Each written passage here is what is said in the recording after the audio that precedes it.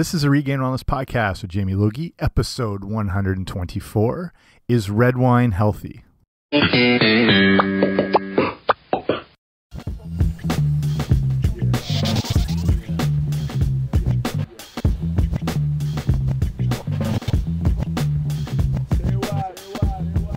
Hey guys, what's happening? Welcome back to the podcast. I'm Jamie Logie. I run regainedwellness.com. And this is a Regained Wellness podcast of the same name. So thanks for coming on out today. If you're new here, extra special welcome. While you're checking things out, I've got a ton of podcasts previous to this one covering every nutrition topic, health, fitness issue you can think of. I've got a lot of great interviews with, some New York Times bestselling authors, some food bloggers, contestants from shows like Top Chef, Master Chef. I got everything. So make sure you subscribe wherever you get podcasts, primarily iTunes, I imagine, but anywhere else you like to get your podcast machine from, and I should be there. And today we're talking about red wine and specific, the issues with alcohol in general, but specifically red wine and how it's been associated with a lot of potential health effects. But is that true? And what actually makes red wine different compared to, say, tequila or a gin, and red wine specifically compared to a white wine? So I'll give you the full 411 on all things wine right here. So let's get right into it. Okay, when we talk about red wine and how it's potentially has health benefits, what we're really talking about is a compound in the red wine called resveratrol, and it's part of the antioxidant family. Like when people talk about antioxidants, there's different kind of, not compounds of them, but sort of categories, if you will, like phytonutrients. Vitamin E is an antioxidant. There's just different categories of them, and resveratrol is the one in red wine. It's also, you might have seen it sold as its own supplement in stores or nutrition shops. You might have seen it mentioned in various programs, articles, newspapers, all sorts of stuff. This resveratrol specifically. So we kind of need to look at that when we're looking at red wine to kind of put them all together. So like I said, primarily it's found in, resveratrol is found in other sources, but it's a compound found primarily in red wine. And like I said, the virtues of red wine have been, millennia. We've had it preached about for the benefits, its inclusion in Christian history, what it represents. Wine is one of the beverages that really shaped mankind. There's an amazing book called The History of the World in six beverages, and it looks at 6 different drinks and how important they were to shaping sort of civilization and the progression of mankind. And it looks at things like red wine would be one of them, as far as its production and the centers, like with the Romans and their focus on the red wine, and then bringing it to the Greeks and how that shaped a lot of the society, and like I said, the Christian history. The book also focuses on beer, which is a really big thing, and actually might have had more to shape society structure as we know it compared to other drinks. Specifically, there's the idea that we only have bread because of beer, and bread was kind of a leftover product from beer production, the leftover grains and the malted mashes and stuff, and it would sit around in the sun and bake and turn into bread. But the idea that people would start to congregate around these areas that had the better grain or beer production, and they would set up kind of smaller town centers or villages because they want to have better access to this. Like ancient beer is really a kind of like a oatmeal-y type drink that was more highly nutritious, but could also probably get you wrecked at the same time. And just kind of the idea of like a class structure with more people, or with people having more reserves of grain to make beer and whatever, and they would be seen more as the elite. And it's just interesting. And the other drinks it looks at that were important, tea being a very big one, with tea being just at the root of, the Boston Tea Party and connections with the English and India and how the plantations were made there. And then coffee's a big one too, with how that shaped a lot of our society. Rum was another big one, as far as like with the island areas and the production, growth and development, and even up to Coke, which is, can't deny how much that shaped the entire world, for good and for bad, and all the things in between. So when we look at red wine and starting off kind of with the health benefits of it, there's been the idea of something that's called the French paradox, which you may not be familiar with. And that is that France had a very high rate of saturated fat intake, but they show very low coronary heart disease or deaths associated with coronary heart disease or suffering from it. And they have the idea that it can be attributed to the red wine consumption, because the French drink a lot of red wine, a lot of wine in general, but countries, I prefer red wine, for the health reasons I'll get into too, but just as far as the, the structure and the flavors and the experience, I think it's head and shoulders above red wine. I think it's white wine. I think the Italians say the only time to drink white wine is when there's no red wine left. And the French are known for quite a lot of red wine drinking, like Bordeaux, and that's, or they call like a claret. That's probably one of their best known wines, and it's combinations of different red wines and, from that region. And it's just a big part of what makes up their diet and kind of their day-to-day life. So that's always been an interesting dynamic, that low heart disease rate. And, they're looking at the red wine consumption. And more recently now, we're looking into the benefits of the antioxidants, like I mentioned, like resveratrol being in there and that antioxidant compounds. And that's what's made red wine be seen as a bit of almost a health drink, if you want to think of it that way. People get that, a half glass or a glass a day to get that antioxidant intake up. And that's the thing with red wine, is you're not going to find the antioxidant content in white wine, because the antioxidants, those compounds and those polyphenols and all that stuff, are found in the seeds and the skins of the red grapes that make up the red wine. So that's the difference there. That's why they're more concentrated. So let's look at what was it that was in red wine, specifically what was the research saying that the studies were showing help combat this heart disease, protect the cells against the damage caused by aging. That's what antioxidants do. They fight off the free radical damages that promotes disease, aging, and like I mentioned, along with the polyphenols, which is one of the compounds in the grapes and the seeds and the skins, it's the resveratrol that looks like it's providing the health benefits. And that's why the red wine is, it's tough to call it a health drink. Alcohol has its issues, definitely. But that's what we're looking at here. So when we're looking at resveratrol, we start off with, our body has natural ways of coping with stress. When it's not overwhelmed, it has the ability to manage and cope on its own. It's got this built-in structure that can maintain and manage it. So the problem is we throw way too many scenarios at it that makes it hard to overcome through, just our day-to-day life stress, physical stress, mental, fighting traffic every day, having to pay bills, exposure to pollutants and toxins in the environment. All that stuff just overwhelms the body. So resveratrol, which I said is found in the skins and the seeds of the dark grapes, is able to activate a body response that is usually used to relieve stress. So this is beneficial to most people as it is, but the resveratrol also, on top of that, helps the body, like I said, reduce the risk of heart disease, promotes that longer lifespan. It's that antioxidant effect, and helping in the fight of some cancer. So these effects actually were studied by the Scripps Research Institute, and I'll link up all these studies or whatever I'm referencing on the show notes, which is all the links and stuff I talk about here today. So you find that if you go to my website, so regainedwellness.com, then /124.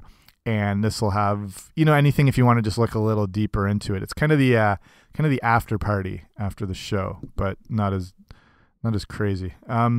So the effects that were studied by Scripps Research Institute, they did observe the same findings in that resveratrol in red wine was able to create protective effects that aid in lifespan and overall health. And a little more detail into why red wine, like we now know that these compounds are found in the seeds and the skins of the dark red grapes. So the question is, why can't you just eat the grapes or drink grape juice? Why can't you take those, whether it's a Cabernet Franc or a Cabernet Sauvignon grape or whatever it is? Like, why can't you just eat those straight up and get the same effects? Well, that's what's interesting when we get into fermentation, and it's really an amazing thing that's benefit mankind is fermentation. It's fascinating, especially when we look at the whole issue of probiotics and gut health, which I don't want to get into. That's full other episodes and shows. But when you ferment something, that natural fermentation process creates these compounds that really provide us a lot of benefits. Like, say in the case of kombucha, where you take like a tea, like a green tea or whatever, and then the combinations of adding in different sugars and yeast, and the fermentation process creates all these great probiotics. Same thing with kefir. You take it's like, a fermented dairy product. You take sort of like a milk compound, you add in what they call kefir grains, which are like a bacteria. They interact with the sugars, and that creates sort of a carbon dioxide effect. But again, all these amazing probiotics. Same thing with apple cider vinegar. It's amazing what this does and what its benefit has been to people. On the flip side of the fermentation alcohol process has got us in enough problems as it is too. So during the fermentation process, because the skins of the grapes are left on for a long time, that gets that deeper antioxidant resveratrol concentration in the red wine. And it's interesting.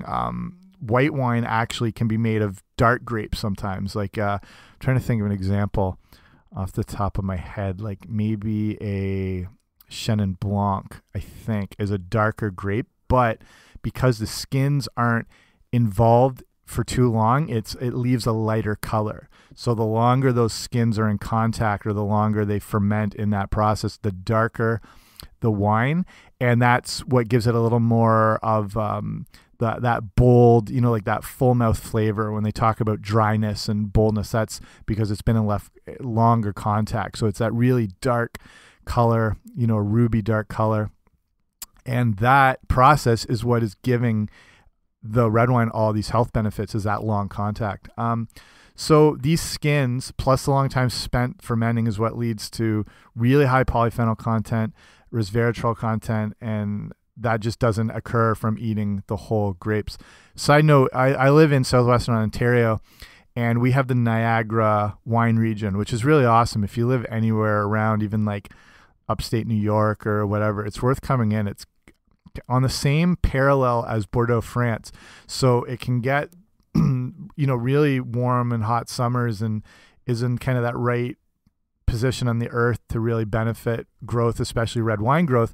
And Niagara has some of the highest polyphenol content grapes of anywhere in the world. So if you live in, you can get them anywhere, but if you live in Ontario or whatnot, and you see brands like Jackson Triggs, trying to think of some of the other big ones, they're going to have a higher antioxidant content compared to, say, red wine from like California or like Napa Valley or Sonoma or something like that. So and that's the whole thing. So like I said, you can't, you get some benefits eating whole grapes, but like it's just not the same. Like grape juice itself too, it also doesn't spend time fermenting or in contact with the skins.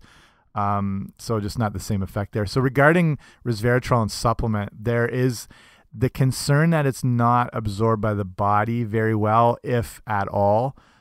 So that's something to look out for. And that's really where alcohol is such a unique thing. As much as it makes us take our pants off and dance on bars, it really can help us in overall health and wellness. So It's just like a fruit juice left in its pure form. Again, it's going to provide some nutrients. There's going to be some vitamins and whatever, some minerals. But fermenting something into alcohol just creates compounds that not only, like I said, make you send drunk texts at 3 a.m., but provide benefits like we mentioned already about the coronary heart disease and whatever. But it can raise the HDL in your body. That's a good cholesterol. It can reduce the formation of blood clots. It helps prevent artery damage. It produces changes in blood pressure. It really does some amazing things, again, in moderation. These effects are really, when you have a glass or 2 of red wine, that's okay. When you have a bottle, the counteract of that is not going to work out as well. So the moderation really does need to be addressed. So through all the research on the benefits of red wine, again, that moderation idea, utmost importance. It always comes up in all these studies and all these references, moderation. So, in my opinion, and I'd say the American Heart Association would suggest, you just don't start taking up drinking as a way to prevent heart disease. There's still a lot of other good ways to do it through your exercise and your clean diet. But if you are, if you've never liked alcohol or didn't want to drink, don't worry about it. You can still get all these compounds again from other good food sources like really dark green leafy vegetables, dark chocolate, nuts and seeds. Like you can still get this. But if you're someone who, doesn't mind alcohol and you have drinks now and then, you're better off switching to red wine to make it a little more benefit to your body. So yeah, I've done shows on, I'll link up, I have an episode all about alcohol and how it works in your body and the issues with hangovers, and we all know what can happen, too much, and you end up doing karaoke, singing Living on a Prayer one night. So moderately is what is recommended, and what that means is 1 drink a day, and that is defined in the case of a wine as a 5-ounce serving. That's considered 1 drink. So this way, you will be avoiding the harmful effects of the alcohol, but getting a serving size that will provide some health benefits. And remember, alcohol is a calorie source too. If you're looking to keep weight down, we always think of the macronutrients as protein, fat, and carbohydrates, but alcohol is a calorie source as well. So with the case of fat, it's very calorically dense at 9 calories per gram. Protein and carbs are 4 calories per gram. Alcohol is 7. So, watch out that you can be taking quite a lot of calories on a night of hitting it hard at the bar, no matter what you're drinking. So what are some of your best choices? Like I mentioned about the dark red wines and, what you want to be looking for and some of the places you can find those. So the top choices for red wines, again, are those full-bodied, like I talked about, they call them like high tannin wines. It's really got that, like, when they say high tannin, it's like makes your mouth sort of pucker, like your cheeks, you can feel it in your cheeks. That's high tannin. And tannin is an antioxidant. And again, also comes from the seeds and the skins of the grapes. And it just kind of fits in that whole category. So in the case of drinking it, gives it that full body mouthfeel. Or if you want to call it dry or whatnot. So grapes grown in cooler climates, again, like I said, in the Niagara region, can have higher resveratrol levels. So other good regions would be, again, in like France, because it gets a bit cooler. Depending on the time of year, even in some, Chilean or Argentina, South American wines, because they have cooler climates, they can be good areas to pick from. So variety-wise, things like Malbecs you can get from lots of places, like Spain's a good example. Madeiran wines, that's of southwest France. Pinot Noir is a really good one. It's one of the easiest grown grapes. It's very robust. It can handle a lot of situations, cold, heat, whatever. And it's grown in pretty much every country and region. So Pinot Noir, if anyone watched Unbreakable Kimmy Schmidt and remember Titus's Pinot Noir song, I should link that in here somewhere. So again, like, and every country pretty much makes that. And Petite Syrah is another good variety of that super dark, high tannin antioxidant selection. So as I mentioned, I'll wrap it up here. As I mentioned before, you don't want to jump into red wine drinking if you've never have. I mean, try it out, see if you like it a little bit, but you don't have to just take on this whole life of alcohol if that's just something that hasn't fit in with your lifestyle. So the first thing you want to do, even before you get into that, is, make sure your diet's based on real whole foods, primarily fresh, organic vegetables, like, double-digit servings of non-starchy vegetables each day, citrus fruits. Then go for the berries that have that antioxidant compound, like blueberries, blackberries, raspberries. They're all amazing. Your healthy fats, your nuts and seeds. And that's, after these things are established, along with, getting good activity, exercise, then you can look into further benefits through something like red wine. So if you find yourself consuming too much alcohol from beer or spirits, like if you like a lot of gin or tequila or whatever, this could be a good time to start reducing your intake of those things and replace them with red wine. I mean, I love like a good craft beer. I've worked in so many bars and pubs, and I love what goes into something like a Coors Light or a Budweiser. That's just crap. That's like the Coca-Cola of beers. But real craft brew beer or cask conditioned ales. Like, I lived in England. I just love like ales and stouts and porters and all that stuff. And there's such a history and care and love that goes into them. And you can enjoy them. You don't chug them like it's a natty ice light or whatever. They are just something you just take your time with. You're probably not as likely going to overconsume, but that's the problem with like your regular beers, is you're drinking liquid bread at that point with so many fillers and additives and crap like that. Like that when you're drinking like a big brand commercial version. So this would be a good time to, maybe transition a bit into red wines. And if I didn't say it enough, remember, without moderate consumption, the benefits of resveratrol and the red wine pretty much become void. And I think that's where I'll leave it there. I think that's a lot of good information to kind of get you on the right path, or just get you up to speed with what the issues and benefits and everything surrounding red wine are. So thank you for listening. Like I said, make sure you subscribe on iTunes or Stitcher Radio or Google Play Music, wherever you like podcasts. And if you haven't, make sure to head over to regainedwellness.com/124 to see the show notes. And while you're there, you can sign up for the email newsletter. So I send out an email every couple of weeks just covering, information like this, but things that I primarily share over email. And when you sign up, there's a free ebook, Head in Your Sweet, Sweet Way, which is, I call it the healthy eating kind of starter kit. It's got good information on foods you want to be including, foods you want to be avoiding. It's got some recipes, the whole shebang. So you can sign up for that at regainedwellness.com/guide, and then it magically gets sent to you by the power of the interwebs. So, okay, that's it for me. Thanks for listening. See you soon.